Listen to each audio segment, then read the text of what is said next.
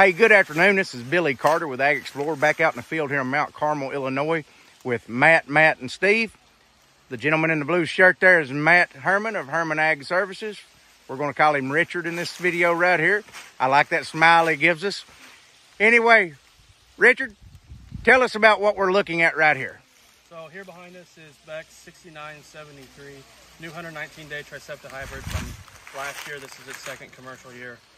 Won a lot of plots for us last year, and so far it's doing the same thing this year. Steve, what is special about this corn that we're looking at right here, do we think, today? I think it has super impressive grain depth and grain quality, and it just has good weight to it. Matt, what do we think this corn has just achieved here today? We think it is the highest entry ever in the NCGA for Beck's. The highest entry ever in NCGA for Beck's. So I gave Matt here, or Richard as I referred to him, a hard time earlier in the year for when he was wanting to do the NCGA entry, talking about different hybrids, Matt. And we had a good time joking and laughing about it. Well, I am here to say that you have changed my mind. The Ag Explorer programs that we used on the corns this year, done a good job, got us to where we needed to. North of 320 on this yield, dry ground corn.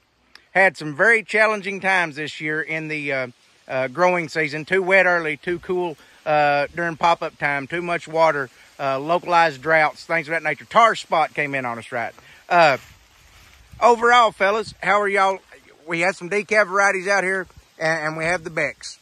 Let's just be honest. How did they both stack up today?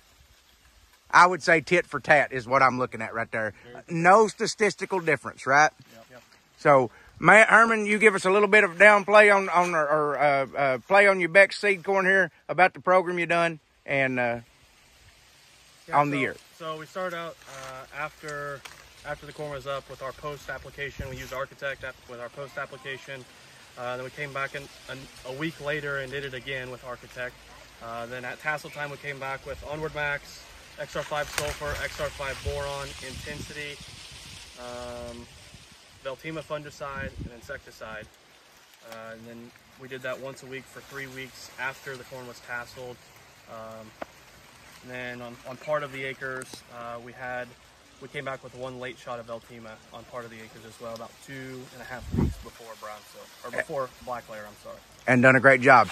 Now, fellas, you all farming, how does it feel to possibly have a new record for a seed corn hybrid that is so well known? How does it feel on your all's farm to possibly have set a new record for them? It's not too bad. Feels pretty good. Well, hey, congratulations. I wish you all the best as we turn this into the state of Illinois, and you all have a great day out there watching.